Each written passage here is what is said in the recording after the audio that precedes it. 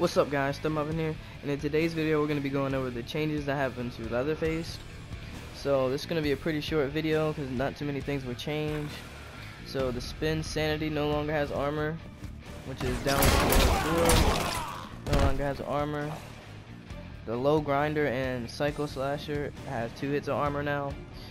Nothing was changed for Killer, and nothing was changed for Pretty Lady, but for Butcher, the Mallet Slam no longer has armor. So that's it for Leatherface.